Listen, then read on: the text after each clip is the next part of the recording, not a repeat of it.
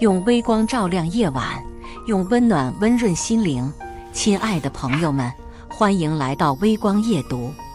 接下来开始我们本期故事，记得点击订阅并开启小铃铛。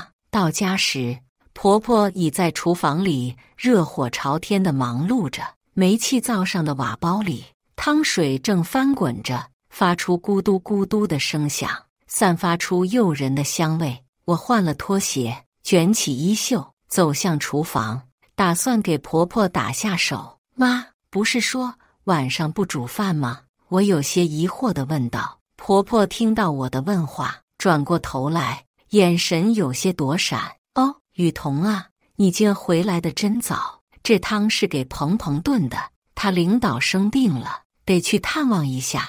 程鹏站在厨房门口，朝我微微点头，算是打过招呼。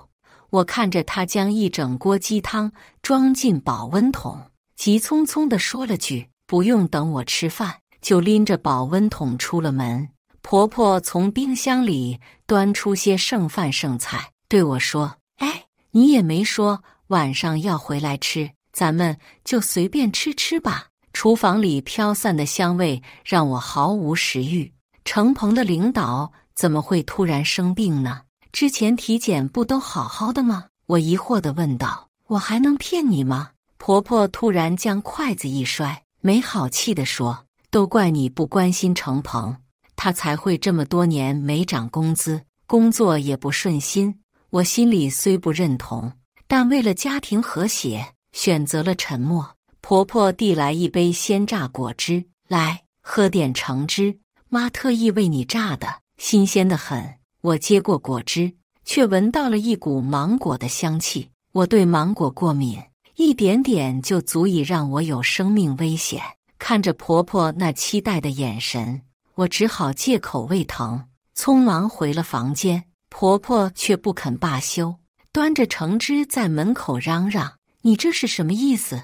我辛辛苦苦榨的果汁，你就这么不领情？我听着门外的叫骂声，对婆婆和程鹏的所作所为感到彻底失望，心也如同掉入冰窖般寒冷。6年前，我和程鹏新婚燕尔，婆婆却受了一些不实传闻的影响，坚持要我们去做生育检查。为了公平起见，她也让程鹏一同前往。当程鹏被诊断出患有无精症时，婆婆泪流满面，竟然在我面前跪下。她恳求我保守这个秘密，不要离开她的儿子。她承诺会视我如己出，绝不让我受到一丝一毫的委屈。程鹏更是将房产直接赠予了我，以示诚意。我和程鹏是自由恋爱，经历重重考验才走到一起。我本就舍不得离开他，面对他们如此诚恳的态度，我下定决心，没有孩子就没有孩子吧，只要我们2个人能够幸福地生活在一起就足够了。我并不介意程鹏无法生育，但他自己却难以接受这个事实。昨天我提前下班回家，在门口无意中听到了他和婆婆的对话。当程鹏坦白自己出轨的事实时，婆婆起初很生气地责骂了他几句。然而，在得知小三已经怀孕的消息后，她的态度发生了180度的转变，开始劝说程鹏与我离婚。但程鹏并不同意这个提议，房子已经在他的名下了，如果离婚的话，我什么也得不到，太吃亏了。隔着一扇门，我听到了他冷酷的话语，最好是他能够意外死亡，这样房子和存款就都是我的了。婆婆对此表示赞同，语气中充满了怨恨。对，我就说当初那个检查结果有问题，你从小身体就好好的，怎么可能不能生孩子？我看是她不能生才对。这个恶毒的女人差点让我们程家断了香火，死了也是活该。男人总是无法正视自己的问题，尽管程鹏知道自己患有无精症的事实，却依然坚信小三肚子里的孩子是他的骨肉，而婆婆则沉浸在即将拥有孙子的喜悦之中，对我的态度也彻底发生了改变。在她连续几次尝试投毒失败后，她显得有些焦急不安。她拉着下班回家的程鹏问道：“你老婆最近在家里不吃不喝的，是不是被她发现了什么？”程鹏皱眉：“不能再拖了，敏敏已经怀孕4个月了，她是个好女孩，我得给她父母一个交代。敏敏应该就是小三的名字了。”婆婆咬牙：“为了我的大孙子，老娘豁出去了。”听完他们的计划，我关掉监听软件，特意将车开到监控底下。又过了2天，婆婆堆着笑试探我：“雨桐，妈跟你商量件事。”我捏了捏兜里的 U 盘，心里踏实多了。“什么事？妈你说。”“是这样的，妈娘家有个小侄子，过几天带女朋友回家，坐车不方便，看你这2天都没用车，放着也是放着，要不然借他们开几天。借车这种事我一向抗拒，容易有纠纷，运气不好还能扯上人命官司。”我似笑非笑：“妈，刹车有问题的车你也敢借给别人，嫌你那小侄子命长啊？”婆婆霎时变了脸色：“你什么时候知道的？”“当然是早就知道了，这种时候说这些还有意义吗？”“甭说废话了，把程鹏叫回来，有什么话咱们当面说。”婆婆阴沉着一张脸，好半晌都没吭声，只是眼神中透露着几丝挣扎。我心里登时警铃大作，婆婆的眼神很快转为决绝。她从厨房拿出一把刀：“我早说了，老婆子，我豁得出去，我只要我孙子。”我没想到这老太婆连谈判的机会都不给，她提着刀步步逼近。我被刀光晃得头皮发麻，浑身战栗。“你要是杀了我，法律不会放过你，到时候你还能亲手抱抱你的孙子吗？哼，你和我儿子是夫妻，大不了让他给我写谅解书，我就算坐牢也坐不久。”就在这时，门突然开了，程鹏没反应过来，傻愣愣看着我们。屋外路过的邻居探着头，笑呵呵冲婆婆打招呼：“玉芬，又要杀鸡给儿媳妇炖鸡汤啊？”她左右张望，似乎在找鸡。回过神的程鹏挡住她，随便敷衍2句就关上了门。我冷笑：“现在目击证人有了，我今天要是不能全虚全倚的出去，明天你们娘俩都得进派出所，到时候你的孙子没了吧，说不定明天就会被打掉。”程鹏脸色不愉，快步走到婆婆旁边，质问她怎么回事。她什么都知道了。婆婆转头指着我：“别以为我拿你没办法，儿子你把他关到房里去，顺便把窗户锁死。”我掏出藏在身上的水果刀，对准程鹏。早就知道这娘俩都不是好东西，我不可能毫无准备就和他们挑明。U 盘也被我拍在桌上，你们这几天给我下毒，还有在刹车上动手脚的视频，我都存下来了，有备份，也发给了我信任的人。我要是出事，你们一个都跑不掉。见事情暴露，程鹏懊恼气愤，却不见一丝后悔。就连婆婆也说：“算你命大，他们该庆幸我没死，不然就这么明显的破绽，他们娘俩早就被抓去坐牢了。”我提出离婚，程鹏不死心，舍不得房子。程鹏，当初也就是我不介意你有无精症，你这么辜负我，不觉得亏欠我，为了房子还设计这么一出，想要我的命，你太没良心了。还有你个死老太婆，说什么为了孙子豁得出去，脸怎么这么大？我是去给那小三打胎，还是怎么着了？你孙子不好好在小三肚子里待着吗？为了房子就为了房子，说的那么冠冕堂皇，真够恶心的。我到程鹏的痛点，他破防了。我他妈无精症，纯粹就是被你设计的。当初做检查是在你们医院做的，你他妈就是怕疼，不愿意生孩子，故意害我。身为医生，我了解生育给女性带来的影响，曾经也有过焦虑，可我在他面前提，是担忧他没担当，无法肩负一个好爸爸的责任感。他当时还耐心安抚我，直到检查出没有生育能力后，经年累月的压力和遗憾让他心里逐渐扭曲，恐怕他早就有这样的怀疑了。婆婆讥笑，什么怕疼不敢生，我看不能生的就是他，怕咱们怪他，才故意往你身上泼脏水。如果程鹏只做过一次检查，也不是染色体异常所致的无精症，那么怀疑我也情有可原。可他当时不信邪，辗转跑遍了市中心的医院，那些医生也明确跟他说了，治不了。你喜欢绿帽子，怎么不早跟我说？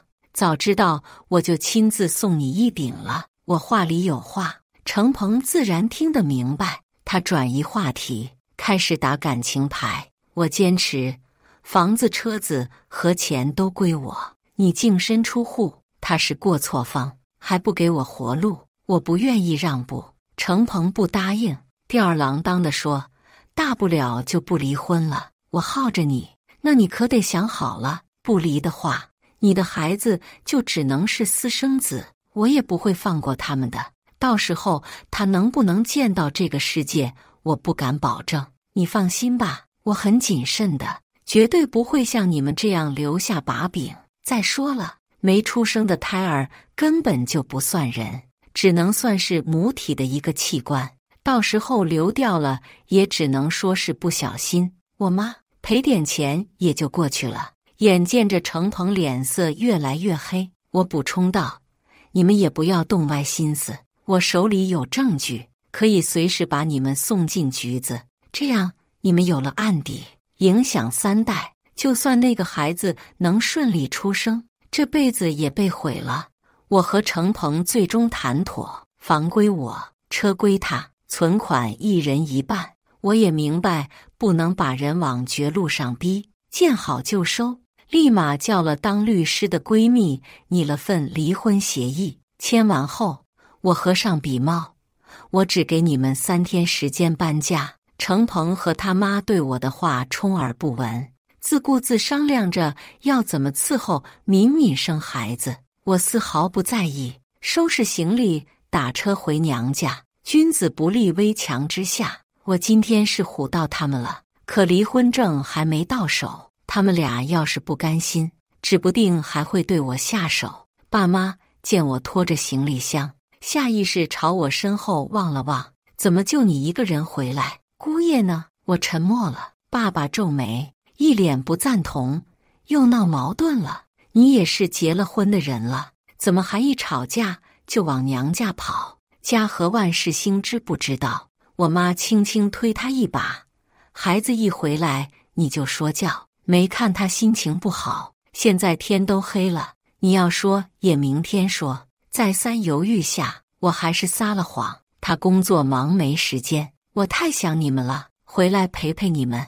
要是让他们知道程鹏那狗东西的心狠手辣，多半会气到心梗。但避重就轻，不说清楚的话，他们一定会劝我。约好去民政局公证那天，程鹏狠狠羞辱了我，他一脸扬眉吐气，活脱脱的翻身农奴把歌唱。我心情复杂，没搭腔，直到1个月后离婚证到手，我才出于善意的提醒他，你最好还是再去检查一下，别到时候给别人养孩子。程鹏气急败坏，好你个何雨桐，耽误了老子这么多年，离婚了你还要诅咒我，我他妈就是太相信你了，才会被你骗这么久。民政局人很多，他歇斯底里的样子吸引了周围人的目光，大家窃窃私语。程鹏最终还是受不了，一张脸涨成猪肝色，随口撂下一句狠话就跑了。这1个月我都在忙工作，没顾上回去处理房子。程鹏和他妈不是省油的灯，要是继续住在里面，一定会被骚扰。想着还有半天时间，我约上中介，准备把房子挂上网卖掉。没想到刚把钥匙插进锁孔，门就开了。程鹏他妈黄玉芬皱眉，态度不善：“你来干嘛？”在他身后，整个客厅乱糟糟的，吃剩的外卖盒摆在桌上，衣物堆得到处都是，沙发角塞着半截袜子，烟灰缸插满了烟头。谁呀？年轻女人的声音十分不耐烦。与此同时，她走了出来。黄玉芬回应：“这就是我跟你说过的那个不下蛋的母鸡。”女人眼神上下扫视我，最后轻蔑一笑，扶住肚子：“什么不下蛋的母鸡？说得太难听了。不过你也别怪妈，哪有女人不能生孩子的？不孝有三，无后为大。你这些年肚子没个动静，是挺没用的。”她格外得意：“你也别泄气，我倒可以给你指条明路。泰国现在变性技术很发达的，虽然不能解决你没有生育能力的问题，当人妖总比你现在这样好吧？”程鹏早就在微信上告诉我，他们已经搬走，因为忙，我没有怀疑。现在看来，他们阳奉阴违，还把小三接了过来。我在装离婚证的档案袋里抽出那张无精症报告，抖了抖，真是奇了怪了，这年头有无精症也能生孩子了。我盯着敏敏的肚子，一个生父不详的东西也配在我面前炫耀。敏敏脸色骤变，眼中闪过一丝惊慌。奇怪的是，她脸上唯独没有意外。黄玉芬眼疾手快，把检查单抢过去撕碎，还回头安慰敏敏：“都是这婆娘诬陷我儿的，我儿子身体好得很，他能不能生，别人不知道，你还不知道吗？”敏敏肉眼可见松了口气。见此，我更加笃定，程鹏这是当了接盘侠了。我和程鹏已经离婚了，这套房子现在是我的，你们马上离开，不然我就报警了。我刚说完，不远处的电梯门打开，程鹏从里面走了出来。“我们就不搬，你能拿我们怎么办？”眼前三人一副无赖到底的样子。我们有的是时间，慢慢耗呗。整整6年，我还是头一次发现他这么智障。眼看无法沟通，我直接报了警。程鹏急了，对着我扬手，直在我身后吃瓜的中介连忙把我拉到身后：“有话好好说，君子动口不动手。”我指着楼道里的监控：“咱们现在已经离婚了，你这巴掌下来，打算赔我多少钱？”程鹏恨恨放下手，目光在中介身上逡巡了圈，开始往我身上泼脏水。难怪同意跟我离婚，感情是早就找到拼头了。那这房子得重新分，咱俩都有错，你不能这么占便宜。周围的街坊邻居早就被这热闹引了出来。中介苦着脸：“大哥，你不能这么冤枉我呀，我就是个卖房子的。”黄玉芬拍着大腿坐在地上哭：“苍天呐，大地呀，我程家家门不幸，娶了这种不要脸的烂货，他自己不孕不育，还骗我儿子说是他有病，现在瞒不下去了，跟我儿子离婚，还把我们家唯一的房子骗走了。现在这个时间点，在家的基本都是一些退休老人，对他们来说，子嗣后代大过天。”听到黄玉芬的哭诉，纷纷开始指责我，有吼我快滚的，更有甚者还直接上来推操我。中介帮我挡了几下，也没抵挡住大爷大妈汹涌的杀气。程鹏见状，迅速拉着黄玉芬和敏敏进门上锁，大爷大妈们也渐渐散去。中介看着我无奈叹气：“姐，你当初怎么看上了这么个无赖呀？”我拿出钥匙开门，钥匙在锁孔里纹丝不动。中介愣了：“不会吧，连锁都换了？”好在警察终于到了，程鹏这下不得不配合。敏敏气得跳脚：“连房子都没有，还生什么孩子？黄玉芬本来还在不情不愿地收拾东西，闻言连忙去哄她，生怕她一时想不开，把她的宝贝孙子打掉。走时，黄玉芬还放狠话：你别得意，我儿子虽然现在没房，但他有后了，你生不以后还不是被人吃绝户，老了有你受的。我笑容灿烂，不劳您操心，祝您儿子儿孙满堂，请阿姨来做完大扫除，我就把房子委托给了中介。我爸知道我离婚的时候，气得要去找程鹏说清楚，何必呢？他心里执念太深，只愿意相信自己想听的，就算到时候孩子生下来不是他，他估计也会捏着鼻子养下去。我爸瞠目结舌，似乎不敢相信真的有男人能忍受绿帽子。我妈气不打一处来，是他先给咱女儿戴了绿帽子，就是个烂黄瓜。你想跟他说什么？是啊，说清楚了，他信了，难不成还要我原谅，然后和他重归于好吗？没了渣男一家的拖累，我全身心投入工作。这天夜班结束，我和主任一起往医院外走。主任笑呵呵地拍了拍我的肩：小何，你最近的表现大家都有目共睹，在患者中的口碑也很好，年纪轻轻不骄不怀，我很看好你。最近院里评职称，我也在晋升人选中。主任跟我说这话，十有八九是稳了。我今年30，要是能顺利升上主治医师，的确算年轻有为。谢谢主任。主任脚步一顿，皱起了眉。我顺着他的视线看过去，刚好看到医院门口，程鹏和他妈穿白孝，拉开了一条横幅，就是他。冲着周围人哭诉的程鹏他妈，突然扭头朝我一指，嗓音陡然拔高：这么大的医院，还包庇一个黑心医生，他不能生育，就骗我儿子来这个医院做生育能力检查，和医院打配合，伪造报告，说我儿子有无精症。程鹏手上的大喇叭一遍遍播放着无良医生、黑心医院、伤天害理的口号。今天是休息日，医院本就人来人往，此时被这么一闹，更是水泄不通。何医生，请问你真的对你前夫和前婆婆做了那些伤天害理的事吗？你是婚前就知道自己不孕不育的吗？故意骗婚，难道就没有想过谎言破灭的一天吗？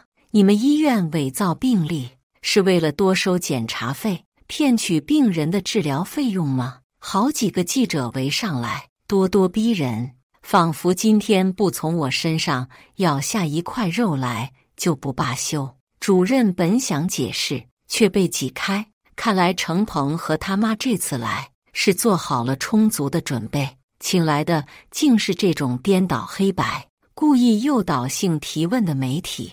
我看向其中一个记者，请问你是哪家新闻的记者？见我开口，其他人静了一瞬，转头看向那个记者，他就是问医院伪造病历那个。我们是专业打假的，何医生，麻烦你回答一下我们的问题。我指着来往行色匆匆的路人，冷笑：你们今天在这儿闹这么一出，已经严重影响到了医院的运行。医院是救死扶伤的地方，我昨晚做了5台手术，刚刚下班就看到你们占用消防通道，纵容医闹，动群众，扰乱公共秩序。医院已经报警了。几个记者脸色都变了，他们不甘心，他们所说的如果属实，那医院就是欺骗大众。你身为医生，有必要对大家解释清楚，这件事已经闹大了，如果不能妥善解决，不仅会影响到医院的声誉，对我的职业生涯也会是个毁灭性打击。程鹏从外面挤进来，我之所以不告你，是顾念着夫妻一场，好歹有些情分，只要你愿意赔偿我一笔钱，我就放过你，不然我连医院一起告。我其实很不理解，他为什么会那么信誓旦旦？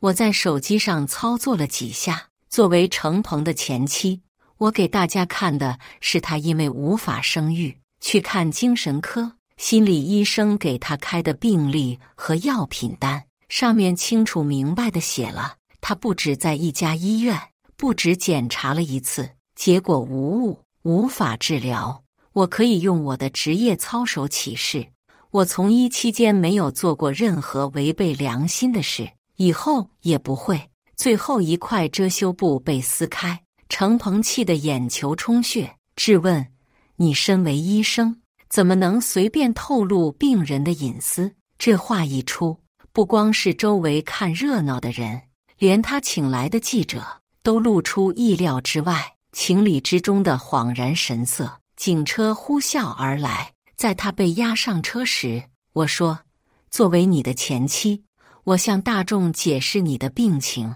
避免你一错再错，有什么不对？程鹏他妈在警察面前也不收敛，撒泼打滚，无赖到底。2个警察把他从地上强制性拉起来，却被他一顿拳打脚踹。我妈有病，要是你们把她逼死了，你们就是杀人凶手。程鹏坐在警车里嚷嚷，说什么来什么。黄玉芬本来像条按不住的活鱼，突然失去平衡，倒了下去。杀人啦！程鹏嚎叫着想跑下来，闭嘴！我怒喝。黄玉芬这说话困难，半身无力的样子，明显就是脑梗发作了。他今天来是找我麻烦的，我对他有怨气，可却做不到见死不救。我蹲下身，将黄玉芬摆成仰卧姿势，见他口歪眼斜，我又取下耳钉，刺破他双耳垂，各挤出一滴血。主任也反应过来，叫了担架出来抬人。看出我想跟着，主任拦下我：小何，那边我去看着，你留下把你的事先处理好。程鹏摆出斥责的姿态：何雨桐，老子命令你马上过去看着，你好歹叫了他6年妈，这种时刻必须亲力亲为，不然就是没良心。我气不打一处来，手比脑子快，狠狠甩了他一巴掌，直接把他打了。你妈多少天没吃药了？什么药？黄玉芬有3高，平时都是我在医院买好药带回家，闹离婚那段时间她的药就没了。出于我的医德，签完协议我还跟程鹏提过一嘴，没想到他压根没当一回事。我讥讽道：你不干正事就算了，连自己亲妈都不关心，还让他一把年纪出来胡闹，也配为人子女？程鹏，你妈可是你这世上唯一的血脉亲人，她要是没了，你就只剩下一个人了。我话里有话，他大概也听不明白。因为黄玉芬疾病，警察只带走了程鹏。不过母债子长，他之前袭警，程鹏少说也得被拘留10天半个月。这件事还是上了热搜。我在门口为黄玉芬急救的画面被重点推送，网友都说我医者仁心，以德报怨，连带着医院也收到许多锦旗。我晋升成功，主任说我处理得当，给医院带来了正面影响，还额外给我申请了一笔嘉奖。黄玉芬醒来后知道是我救的她，找来了办公室：雨桐，之前都是妈对不起你，希望你能原谅妈。黄玉芬耷拉着眼皮，看着有几分愧疚。我避开她，来拉我的手：我和程鹏已经离婚了。阿姨，你是不是还在怪我？我摇头，实在不想搭理他，便以工作为借口让他回病房。总之，千错万错都是我的错。现在鹏鹏也被抓了，我们都得到惩罚了。你要是心里有气，也该消了。我差点被他气笑。程鹏被抓完全是自作自受，他如果不是突发疾病，也得住几天看守所。我直觉他没憋好屁。果然听到他犹犹豫豫开口：你能不能把房子还给鹏鹏？你有能力在大医院上班，工资高待遇好，你爸妈也只有你一个女儿，不像我一个老婆子，现在房子没了，我都不知道住哪里。这老太婆果然不是真心来感谢我的，她觉得我救了她，以为我心软，想道德绑架我呢。我点头，在她惊喜交加的眼神中郑重承诺，那我下班就去警察局报警，把你和程鹏之前谋杀我的证据交给他们，多多少少能让你们住几年免费的房子。黄玉芬表情一致，眼中凶光毕露，老娘给你脸你还不要，不知好歹。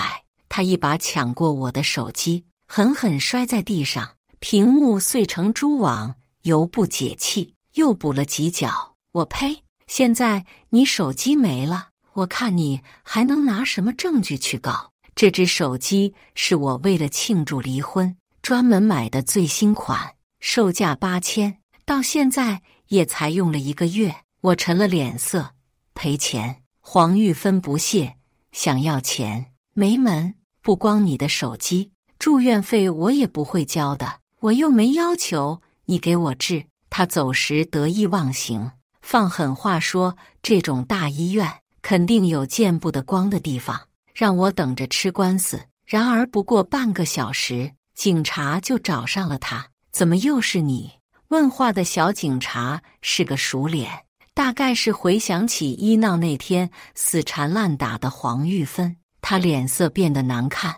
我把早就调出来的监控给他们看，对峙时黄玉芬又想故技重施，被直接押走。走前，办案民警让他赔偿了手机钱，住院费也一并缴清，才安生小半个月。法院传票寄到了我娘家，我妈打电话给我，到底什么情况？难不成程鹏的病真是误诊？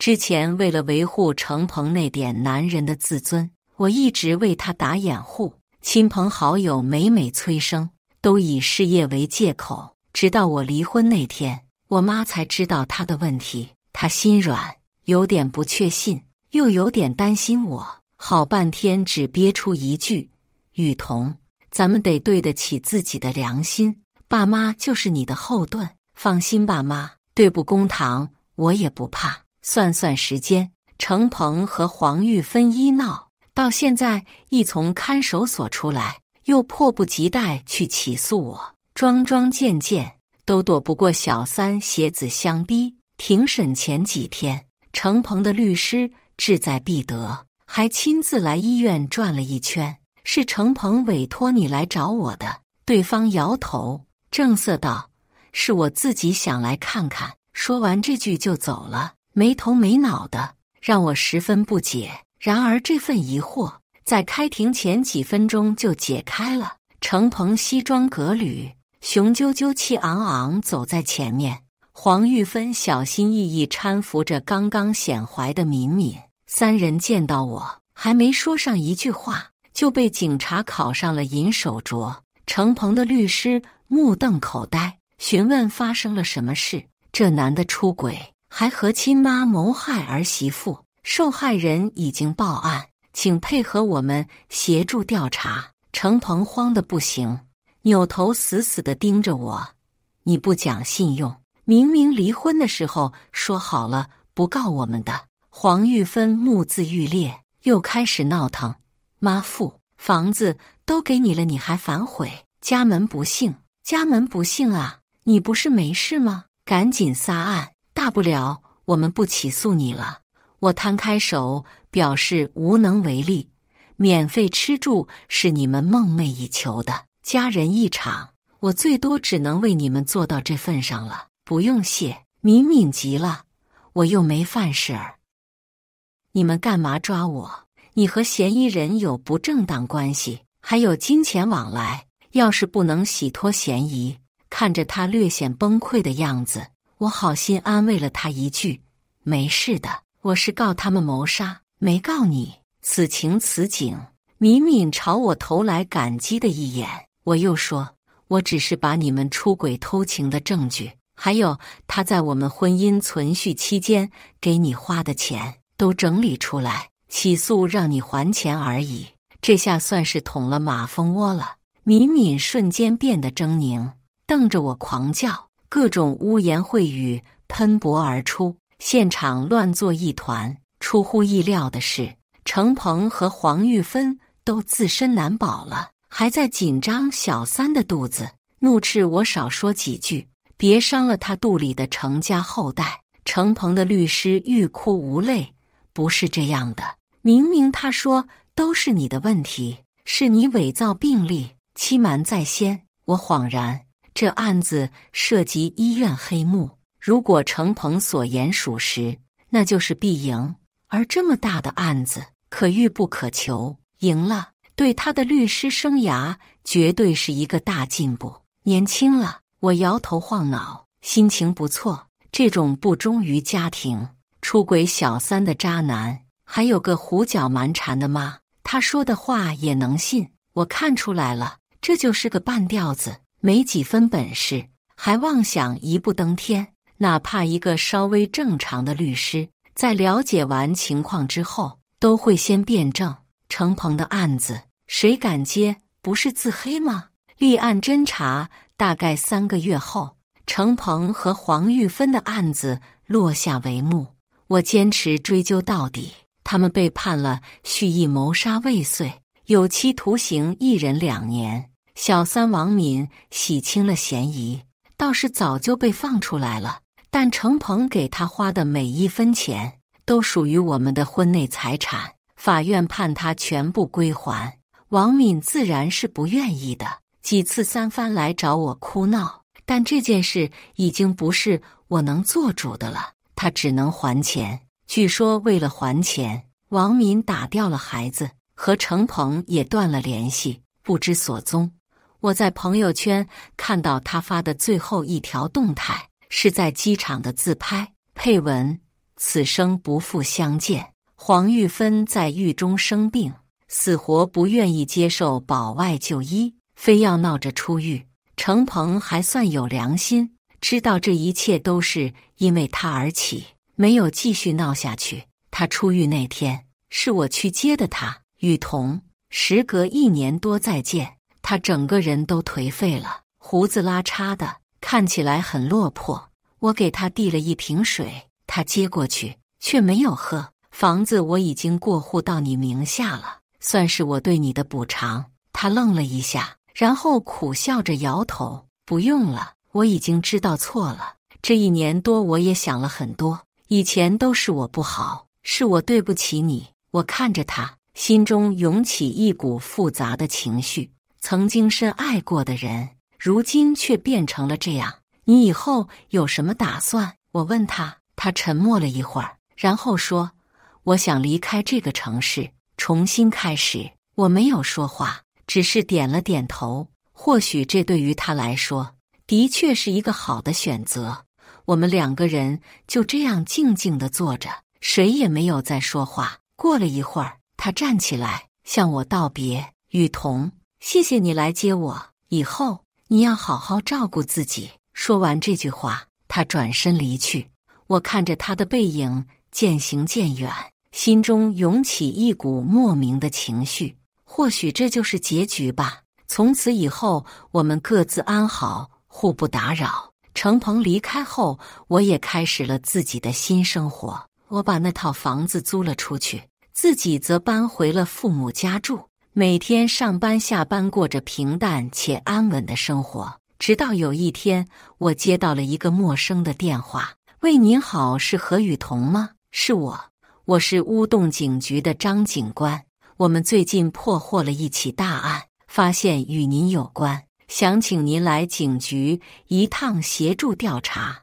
我心中一惊，不知道发生了什么事，但还是答应了下来。当我赶到警局时，才知道原来那个案子就是当年程鹏和黄玉芬的医闹事件。经过警方的深入调查，发现那起事件背后有着更大的阴谋，而程鹏和黄玉芬只是其中的棋子而已。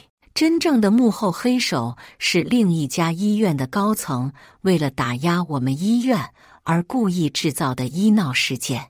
我听完警方的叙述后，心中震惊不已。原来当年的一切都是有人故意为之，而我和程鹏却成了牺牲品。警方告诉我，他们会继续深入调查这件事，给我一个交代。我离开了警局，心中五味杂陈。我不知道该怎么形容此刻的心情，只是觉得一切都太不可思议了。几天后，我收到了警方的通知，说已经抓住了幕后黑手，并将其绳之以法。我看着手中的通知书，心中涌起一股莫名的情绪。或许这就是最好的结局吧。所有的事情都得到了解决，我们也都得到了应有的惩罚和交代。虽然过程有些曲折，但是最终还是走向了正义的一方。我把通知书放在桌上，静静地坐着，回想起和程鹏的点点滴滴，心中不禁感慨万千。我们曾经深爱过，也曾经互相伤害过，如今一切都结束了，只希望他能够重新开始新的生活，而我也会继续前行，追寻自己的梦想和幸福。几个月后，我听说程鹏离开了这个城市，去了另一个地方，重新开始新的生活。我不知道他具体去了哪里，也不知道他是否过得好，但是我真心希望他能够找到自己的幸福，重新开始。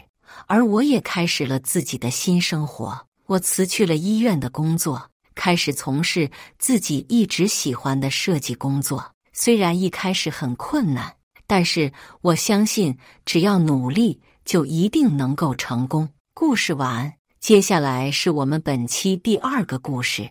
记得点击订阅并开启小铃铛。结婚当天，老公要我退还彩礼，我全数退还，连他也一并退掉了。不曾想，他竟然报了警，还写信给政府，建议取消高价彩礼。我只是想拿回彩礼，并没有想退掉婚事。他这样说走就走，以后让我怎么见人？他妈也撒泼打滚，让我赔偿他儿子精神损失费。呵，我反手就送了他们一波网暴。高子睿追了我整整2年，我才同意跟他交往。我天生情感淡薄，在他之前其实是做好了单身一辈子的打算的。是他的持之以恒打动了我，让我有了恋爱结婚的想法。我和他交往了2年半，在25岁这年，我同意了他的求婚。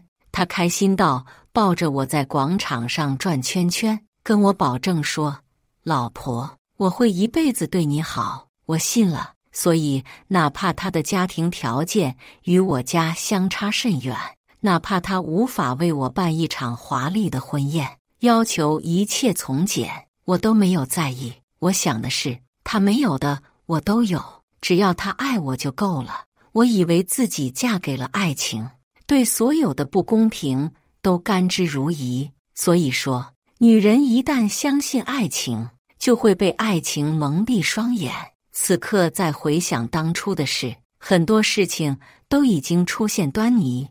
我们的订婚很简单，2家父母一起吃了个饭，定了日期，谈了简单的彩礼和嫁妆，就定下了结婚日期。我们本来谈好的，高子睿家给9万9的彩礼，婚房我家出，是一套200平的复式楼，再陪嫁一辆迈巴赫和99万现金。吃饭那日，高子睿的父母都一脸喜色，拉着我的手，一口一个好闺女，你就放心嫁到我家来，我们家就一个儿子，以后我们一定拿你当亲闺女疼。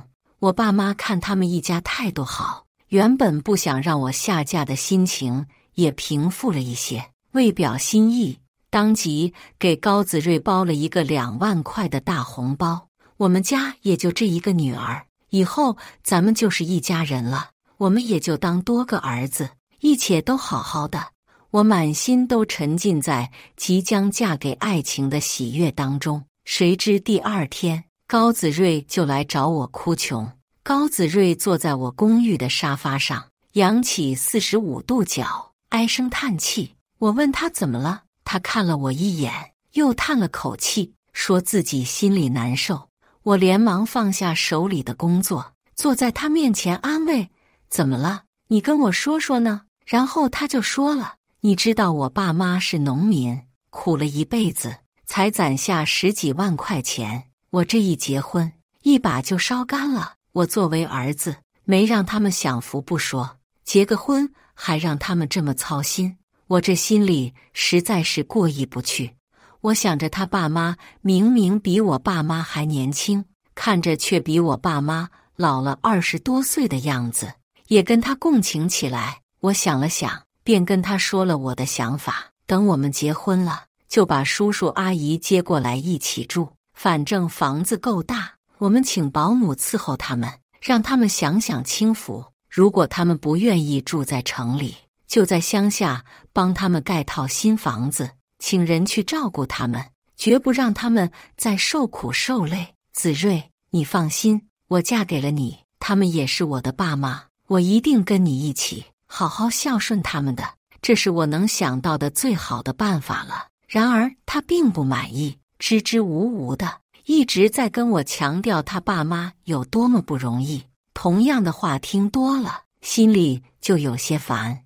我耐着性子问他想什么样，他没有感觉到我的情绪和语气都不太好，自顾自地往下说：兰兰，我是这样想的，我爸妈只有我一个儿子，以后他们的钱都是咱俩的，也不急于这一时都要过来。我嗯了一声，示意他继续。他满意的笑了，继续说：所以我想着彩礼也就是一个形式，要不就先给你6万，行吗？你放心，其他的我私下不急你，我只是不想让我爸妈一把掏出那么多，我看着心疼，我心里多少有些不舒服。转念一想，他这么孝顺，说明人品好，便同意了。左右我也不缺那点钱，可我的退让换来的是他家的变本加厉。订婚后，我们便把拍婚纱照提上了日程。我是自己开工作室的，时间比较自由，但是高子睿是要上班的，我不想耽误他上班，就说等到5·1假期再去拍。他开始答应的好好的，让我先去预定。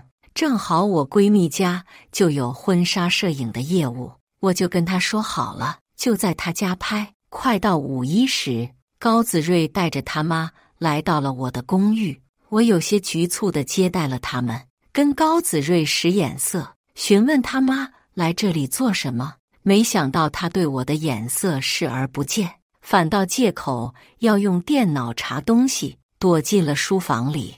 我只好一个人面对未来婆婆。高子睿他妈笑得跟朵菊花似的，先是对我嘘寒问暖，在我没那么紧张，开始放松警惕后，话锋一转，转到了婚纱照上。兰兰啊，我听阿瑞说你们明个去拍那什么照片。我点头，是的阿姨，我们去拍婚纱照。他立马接道：那拍这婚纱照得花多少钱啊？我订的这个套餐原价是6万6的，但是我和闺蜜从小玩到大，她结婚时我送了她一套私人定制的婚纱，价值20万以上，所以我这次拍摄是免费的。我不知道高子睿他妈问这话是什么意思，想着他别是要给我们出钱，就斟酌着说了一个1万1。我话音刚落，高子睿他妈脸色就变了，那张苍老的脸一旦没了笑容，无端觉得有些阴森。咋这么贵啊？兰兰，你也怪妈多嘴，以后你们小两口过日子可不能这么造，只是几张照片而已，哪能就1万1了？这明摆着坑你们小年轻呢。要我说呀，这婚纱照你们就别出去拍了。我家有一个外甥，你该喊他表弟。他说那位表弟就是给人拍照的，让他给我和高子睿拍2张就行了。他还说成家后就不能再乱花钱了，这钱要存起来给他以后的大孙子。他说了很多，我都没有再吭声。我觉得他年纪大了，跟我们年轻人观念不同，很正常。我没必要跟他争辩什么，只要高子睿了解我就行了。结果送走高子睿他妈后，我跟高子睿说起这件事，他含糊其辞和稀泥，但我听他的意思，分明就是觉得他妈说的有道理，而且说着说着就把话题拐到他爸妈不容易上。我有些生气，就冷了脸。高子睿，现在的你让我觉得很不靠谱，之前说好的事情你说变就变，这样的你让我没法相信。如果你还这样，我看这婚也不用结了。他听我这样说，立马就急了，抱着我安慰，怎么就到这一步了？宝贝，你别闹了，我妈她就是苦日子过惯了，见不得咱们花钱大手大脚，咱们不管她了。咱明天就去拍婚纱照，宝贝你等着，我现在就回去拿身份证和银行卡，保准让你拥有一套独一无二的婚纱照。我看他态度不似作假，赶忙拉住了他，又不让你出钱，你出个人就行了。傻子，他一听不用他出钱，更加开心了，抱着我说好话，嘴里跟吃了蜜一样，夸得我心花怒放，把之前那点不愉快也抛到了脑后。婚礼定在10月，期间我们也因为这样那样的事情闹了一些矛盾，比如他突然提出想先同居，还开玩笑似的说，要是我能在婚礼前怀个孩子就好了。我不喜欢他说这样的话，我爸妈一直教我，如果有男人试图先让我怀孕，那这个男人10有8九就是渣男，因为真爱你的人就会绝对的尊重你，不会提这种为难你的要求。我一生气，高子睿就态度诚恳跟我道歉，说自己只是心直口快，并没有不尊重我的意思。排除这些不愉快的小插曲，他对我也的确挑不出毛病，所以一直到结婚那天，我都在心里说服自己，告诉自己选他不会错。然而婚礼当天，他又给了我一个天大的惊喜。婚宴酒席婚庆都是我家包的，5星级规模，所有人都很满意。高子睿那边的亲戚脸上堆满了羡慕，纷纷问公公婆婆从哪里找到这么好的儿媳妇。公公婆婆笑得见牙不见眼，那还得是我们儿子优秀啊，你们不知道，这酒席我们家可没花1分钱，全是儿媳妇家出的，人家呀对我儿子不要太满意哦。说着把经过准备去换礼服的我一把拉过去，指着7大姑8大婆的，让我一个个喊人，给人倒酒。可是这个时候还没开席呢，就没到敬酒的环节，我只是下去换衣服而已。我保持着得体的微笑，配合地喊了人，然后说自己要去换衣服，等会一起开席，晚点再来敬酒。婆婆一下子就沉下了脸，撅着嘴不开心道，搞那些乱七八糟的，换几套衣服有什么用？要我说呀，就穿这套吧，让上面那主持人也别瞎嚷嚷了，赶紧开席才是。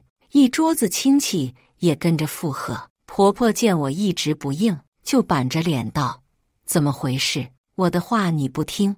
一个跟婆婆有些像的女人也撇着嘴道，姐，我看你这儿媳妇厉害呀，这才到哪里就不把自己公公婆婆放在眼里了。公公一听也不悦地拍了下桌子，兰兰，还不快跟你姑姑道歉？我心说，我做什么了我就道歉，明明就是你们自己在自说自话，偏生他们都是长辈，我也不好直接对。我转头去找高子睿，希望他能帮我解围，结果就看见他在自己同学那一桌，笑得跟他爸妈一个样，脸上的嘚瑟几乎藏不住。幸好我的伴娘们计较机警，当即就笑着过来，把话题岔开，然后把我带到了后台。闺蜜脸色已经有些不好看了，她很明显地忍着怒气问我，今天是你大婚的日子。我本不该说这些话，但是我还是忍不住，这就是你千挑万选出来的人家。我看你公婆还有那一大家子都不是那么好相遇的。刚才他们那是干什么？分明是在给你下马威。我自然知道，我也没想到他们一家子竟然前后反差那么大。难道这才是他们真实的嘴脸吗？可是现在婚礼都已经进行到一大半了，我总不能不顾家人的面子，任性取消婚礼吧。我只能打碎牙齿往肚子里吞，但还是觉得委屈，抬着头才没让眼泪流出来。高子睿没有发现我的异常，全程咧着嘴完成了婚礼。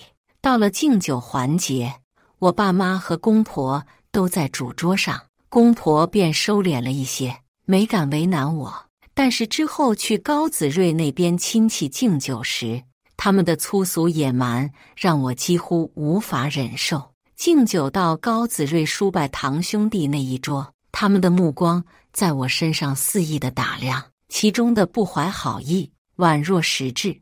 我忍着不舒服给他们倒酒，他们却不停地移动酒杯，嘴里发出斗狗似的声音，咦耶，啧，倒了半天，酒洒了不少，但是一点都没倒进杯子。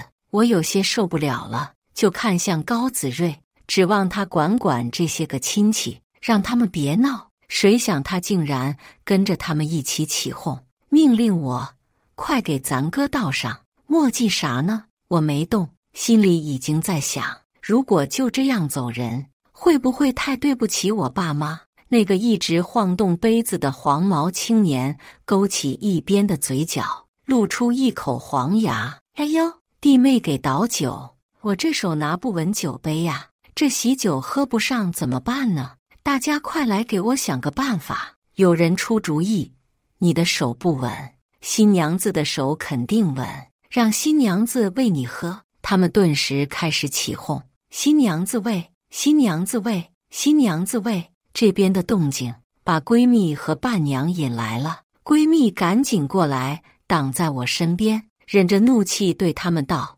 我们兰兰脸皮薄，经不住闹，各位叔叔伯伯哥哥们就别欺负我家兰兰了。他们并不买账。一个黑皮胖子摸着肚子打量闺蜜，嗤笑一声，这怎么能叫闹？新娘子给自己堂哥喂个酒是天经地义的，这晚上还指望他几个堂哥哥压床呢。我说侄媳妇，你这结个婚还带着陪嫁丫鬟吗？这杯酒你不喂也行，那就让你丫鬟嘴对嘴喂我们喝，你们自己选一个吧，哈哈哈！他们爆发出一阵充满恶意的笑声，高子睿也跟着笑，竟然也对闺蜜道：要不你牺牲一下自己，哈哈哈！闺蜜气到浑身都在颤抖，看在我的面子上，才忍住没破口大骂。但是我才无法看着有人侮辱我的闺蜜，当即就把手里的酒瓶和酒杯用力一扔，冷下了脸。我敬你们是亲戚是长辈，才忍你们这么久。我看你们满脑子废料，也不是真心想喝喜酒。门在那边，就不留各位了，请出去吧。他们笑声一顿，神色讪讪，看着都有些尴尬。有人试图打圆场，不过开个玩笑。我直接打断他们，这玩笑只有你们觉得好笑，是你们自己走出去，还是我叫保安请你们出去？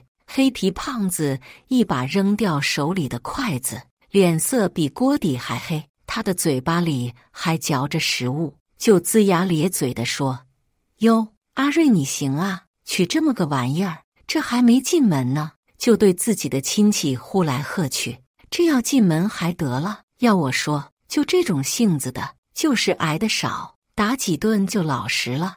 那个黄毛也跟着附和：阿瑞你行不行啊？像不像个男人？连个女人都管不住。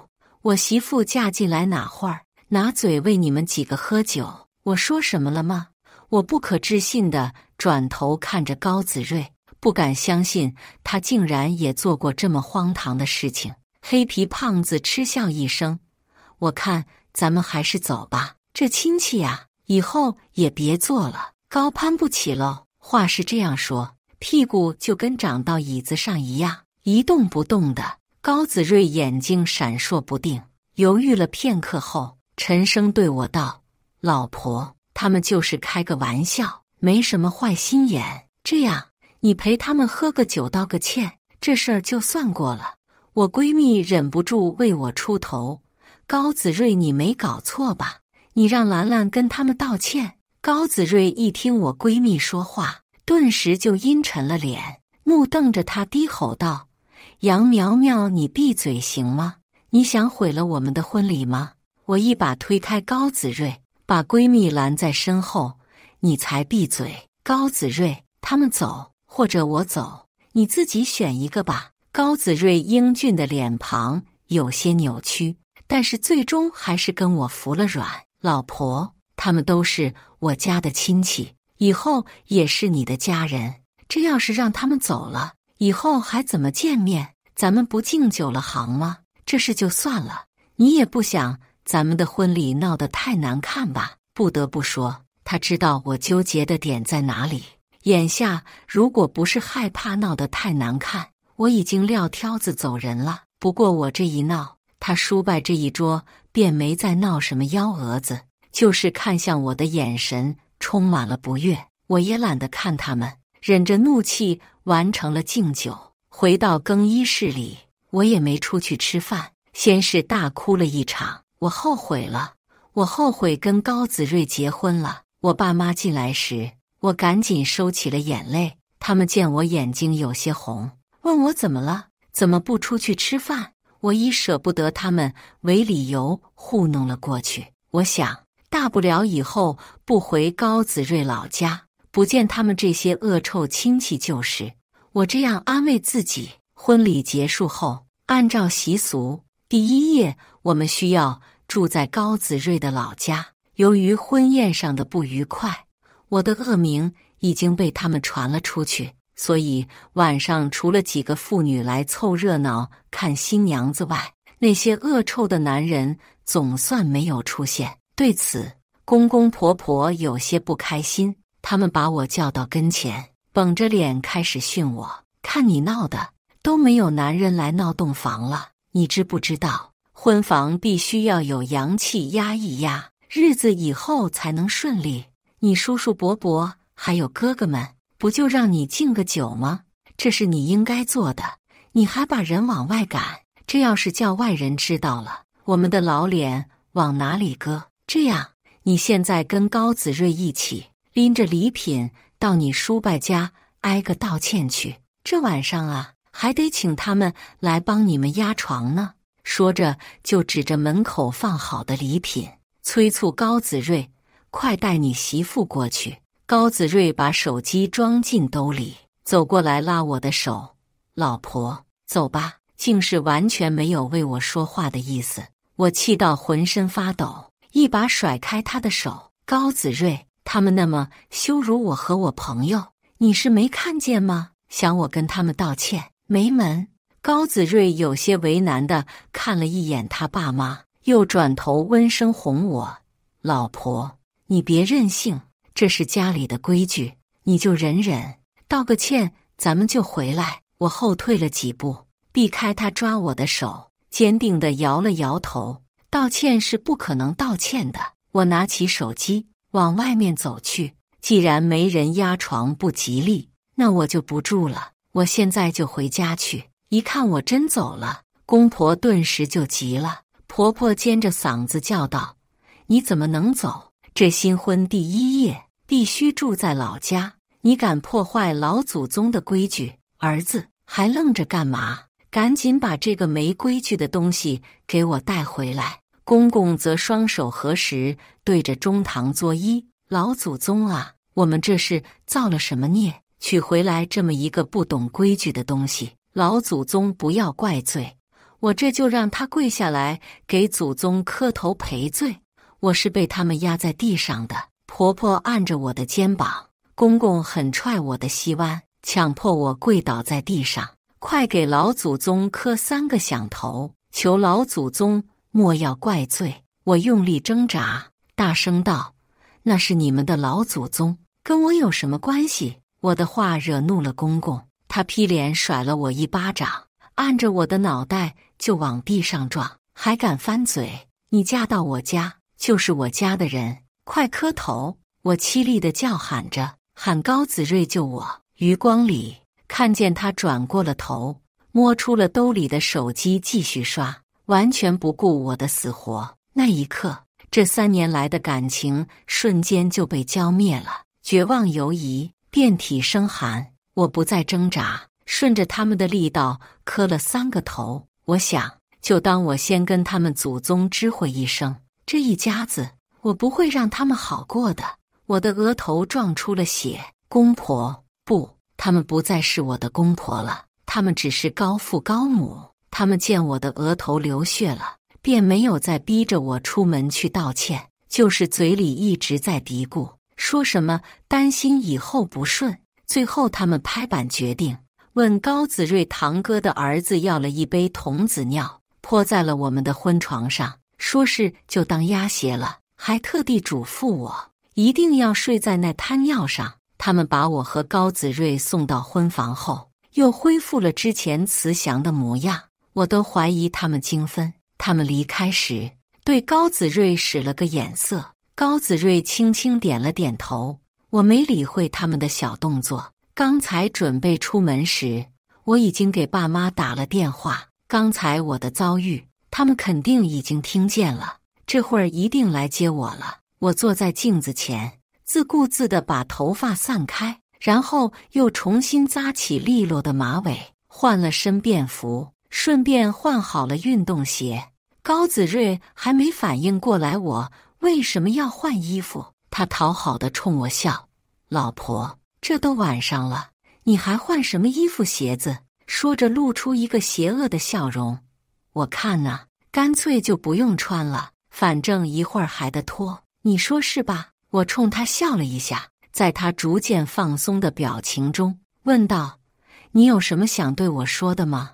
他眼神闪了闪，摸了摸鼻子，避开了我的视线，犹豫了好一会儿，开始东拉西扯，一会儿问我累不累，一会儿又说家里规矩就是这样，让我不要跟他爸妈计较，一会儿又说以后习惯了就好。说了那么多，就是对我额头上还在流血的伤口视而不见，只字不提，仿佛真的看不见一样。我以前真是瞎了眼，竟然觉得他这个人细心，对我好。事实证明，他只是以前装的好。这是已经结婚了，他料准我是他的人了，就开始原形毕露了。一家子都是如此。今天算是看透了他们真实的嘴脸。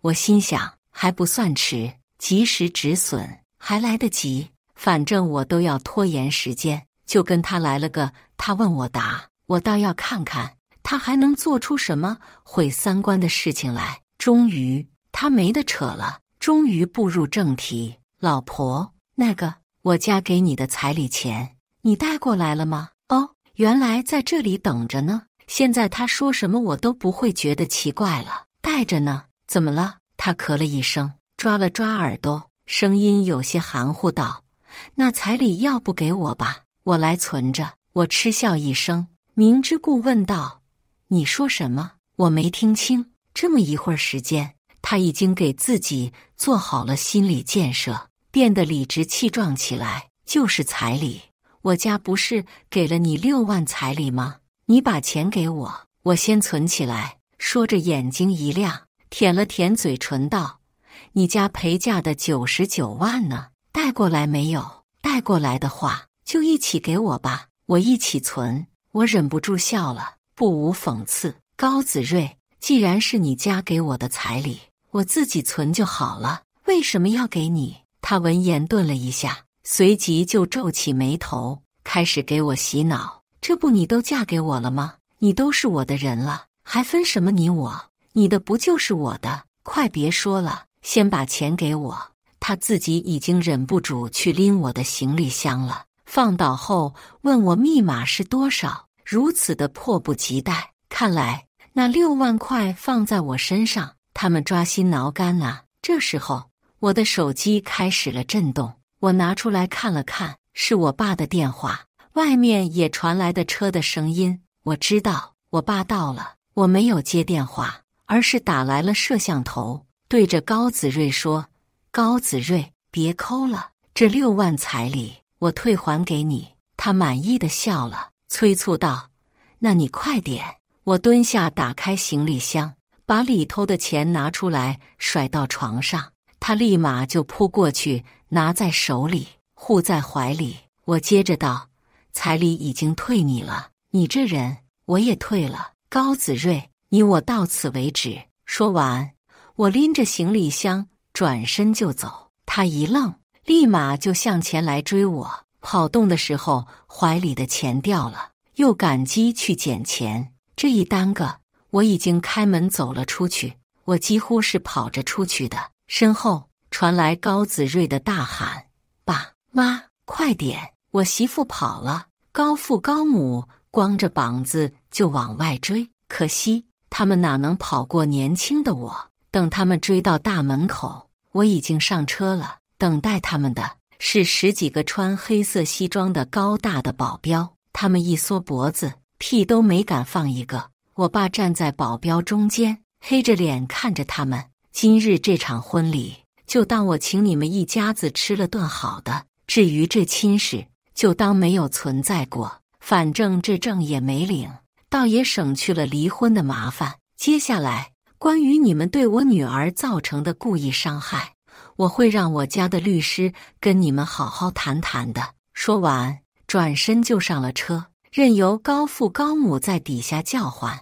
这时，高子睿终于藏好了钱奔出来，他跟死了爹爸似的，大声叫喊：老婆，你这是做什么？你都已经嫁给我了，你怎么能走呢？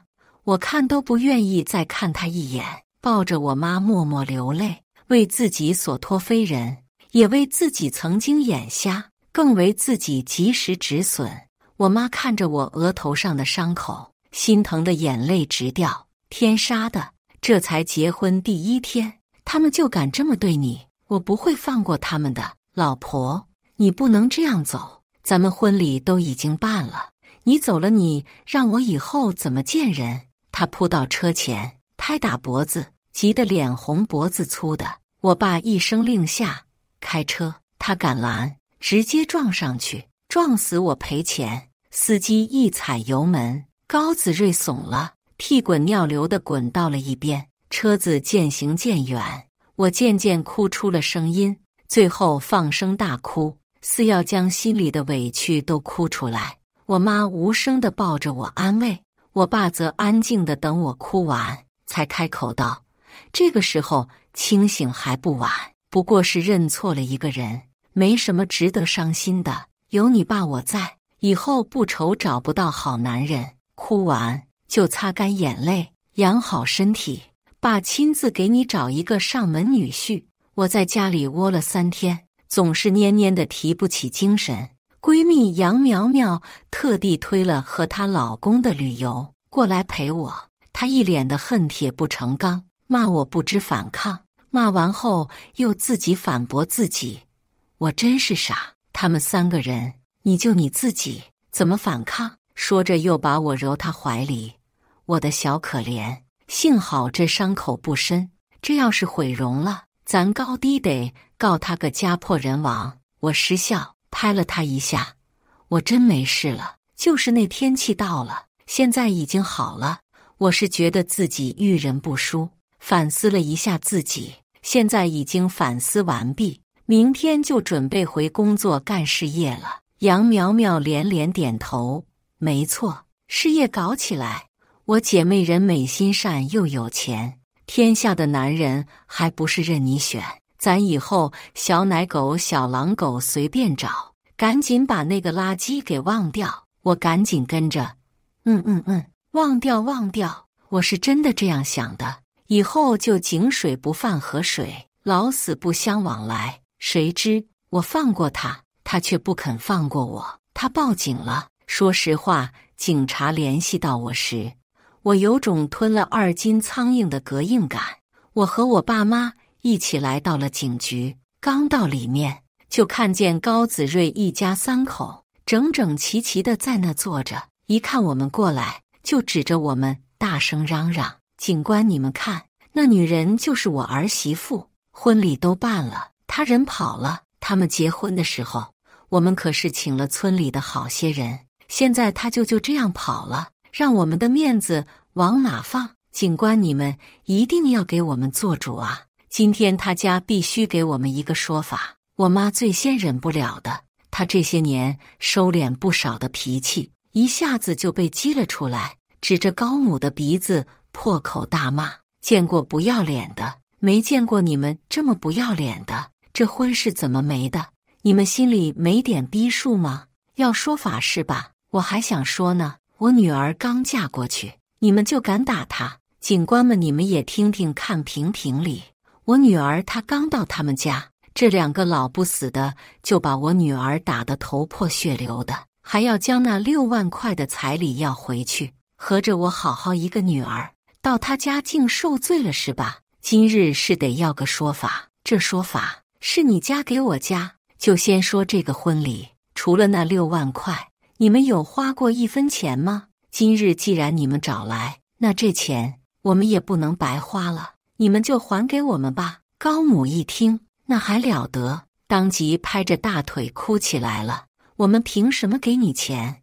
那是你们自愿花的。我们今日过来也不是谈这个事，你们不要岔开话题。我妈啧了一声，叉着腰道：来，让我听听你继续废。你想谈什么事？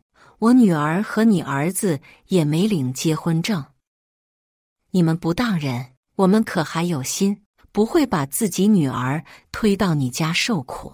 这婚事就当没有过，你们也不要急，律师马上就到，他会找你们好好谈的。高母一听有律师，就有些怂了，他用胳膊肘撞了高父几下，示意他来说。高父绷着一张脸道：我们也没说别的，就说2个孩子的婚事不能就这么算了，不然你们这就叫骗婚，我们可以告你们的。我爸一把拉过开始撸袖子的我妈，沉声道：去告，你们不告我们，我们也会告你们的。高父一噎，粗声粗气道：不告也可以，你女儿得跟我们回家，她是我家娶的儿媳妇，之前的事情我们就不计较了，她回去就行。我差点气笑了，对道：你们做梦，我跟你儿子没关系了，现在只有你家欠我，我可不欠你们任何东西。高府张了张嘴，不知道说什么，最后看向了高子睿，示意他继续说。高子睿站在他们背后，一直跟个鹌鹑似的，这会儿被推上来，才小心翼翼地看了看我们，又转头去看警察、警官同志，还有叔叔阿姨。兰兰，我们报警没别的意思，就是想见见兰兰，咱俩真没必要闹到这种地步。我当时说的是彩礼退回来，又没要退婚，你就这样走了，让别人怎么看我呢？这是吧？我们家就当没发生过。兰兰你呢，也别任性了，就跟我回去就行，我们以后好好过日子。我呸！我妈直接怒了，冲上去就给了高子睿一巴掌。做你的春秋大梦去，这样作践我女儿，还想让她回去，那是不能够了。高母一看自己儿子挨打了，顿时就跳起来往这边扑。你敢打我儿子，我打死你！这一架终究是没打起来，警察及时插手拦住了高母。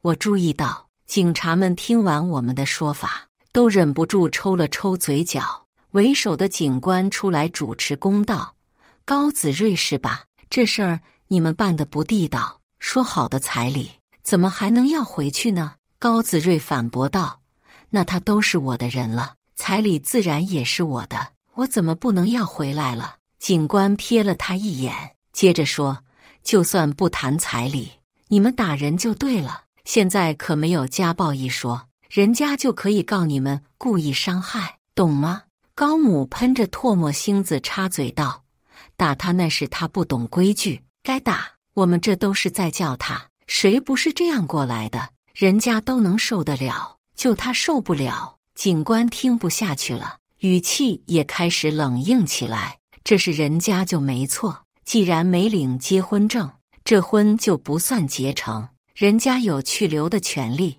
说着转向我爸妈，至于金钱上面的事情，你们可以走司法程序，该算就算，法律是公正的。人家警察不受理高家的请求，他们不愿意，又是撒泼又是打滚的，在公安局闹了一通，最后被警察请出去了。都这样了，他们还不消停。第二日，高子睿就给政府写了封信，我也才知道高家有一个拐了18个弯的亲戚，在市政府工作。高子睿见已经无法挽回我了，便连夜写了封信送到了市政府。不知道他是笨呢还是聪明，竟然将这封信发到了网上，还带上了我的大名。他的文案是懂得如何倒打一耙的，因为彩礼已经到家的媳妇又跑了，这年头没有钱，媳妇都娶不起了，心累，希望政府可以整治下当地高价彩礼问题。晦气，钱花了，酒席办了，媳妇没了，我怎么这么倒霉呀？难道农村人就没资格娶媳妇吗？兰兰，我说的就是你，你就这么抛弃我，你有没有心啊？由于我的工作室有一板块涉及到媒体，所以我第一时间就得到了这个消息。一开始我没打算回应，直到官方竟然回应了，将强化整治5个字，刺得我眼疼，我觉得很可笑。官方下场，网友们坐不住了，纷纷涌进高子睿的评论区。评论区呈2极化，男人的话一般都是以下类型：是该整治，男婚女嫁天经地义，要彩礼就是多余的，女方肯定狮子大开口了，财气的兄弟直接找政府主持公道了呗。现在的女人真是现实，搞不懂他们到底是结婚还是卖自己，还成天叫嚣着不要物化女性，明明是他们自己给自己明码标价的，又当又立，恶心。女人的回应则是质疑，笑死。博主倒是回答一下，人家女方要了多少彩礼呀？不会就10万8万的，你就说是高价彩礼吧，零彩礼也没问题呀。没有彩礼，某些男宝才能明白，自己娶不起跟没钱没关系。呵呵，说到彩礼，官方下场了，之前那么多人说家暴，怎么就不回应一下呢？我只想知道，到底要了多少彩礼？都到这一步了，我若是还不回应，就有些对不起高子睿了。想跟我玩网络暴力、道德绑架？行，我奉陪到底。我直接大号在他的评论区回复，带真相图的那种。我就是这个因为彩礼跑路的新娘。真相如下：6万的彩礼可真是高啊！你怎么只字不提我嫁妆99万呢？这件事的前因后果，我已经放到自己主页，孰是孰非，自有定论。回复好，我就将已经整理好的证据分布发到了个人主页，其中有高子睿跟我谈判减彩礼的监控录像。我住的公寓也是我经常办公的场所，所以是有监控的。他的那些我爸妈不容易的发言，直接被群嘲到10几万条评论。接着我又放出了酒店的视频，他们一家是怎么羞辱我和我闺蜜的。那一张张恶臭的嘴脸在视频下无所遁形，然后是高父高母打我时的录音及倾巢发言，高子睿跟我要回彩礼的录音，以及在警局的迷惑发言录音。幸好我多长了个心眼，当时都录了音，就是为了防止后续有麻烦。现在果然派上了用场，证据一出，网友血气上涌，直接把高子睿骂出了翔，连同官方都被骂得删了帖。上半天他还跟网友对线，还是那些迷惑发言，什么我的就是他的，夫妻本就不分彼此，他要回彩礼也没有问题，什么他爸妈都是农村人，规矩大，我不懂规矩就挨打，就天经地义的。什么官方都出面了，说明他的想法没问题。希望网友可以透过想象看本质，不要被我的一面之词蒙了心。一番言论下来，原本支持他的男人，为他发言的都变少了。不过一天，他就被喷到灰溜溜的删了帖子，接着他的信息就发到了我手机上。是我大意，竟然忘记拉黑他另一个号码。他是这样说的：现在大家都在骂我，你满意了吗？你是不是以为你赢了？我告诉你，咱们可是举行过婚礼的，在别人眼里，你我就是夫妻，你离开我，你就是二婚。你一个二婚的女人，我就看除了我，还有没有其他男人愿意要你？你现在回来跟我认错，我还能勉强接受你，以后再想回头找我，我都不会要你了。说话，我给你记婚，你最好珍惜。我直接截图，主页上又多了一条帖子，我发了一段话：我错了，我有眼无珠，我识人不清，我眼瞎，我心盲，我才找了个这么个玩意儿。我深刻地反省自己，反思错误，争取以后擦亮眼睛。真诚地希望各位兄弟姐妹能以我为借鉴，不要被简单的好蒙蔽双眼。另外，以保留证据，以报警，希望法律可以整治一下空口无凭的诽谤罪。只是网暴还不够，他只要关上网，这是对他没一点影响。我必须要他付出实实在在的代价才行。高子睿所在的公司是我舅舅家的，当初他刚毕业，我看他找工作辛苦，就给他走了个后门，把他安排到我舅舅家公司里。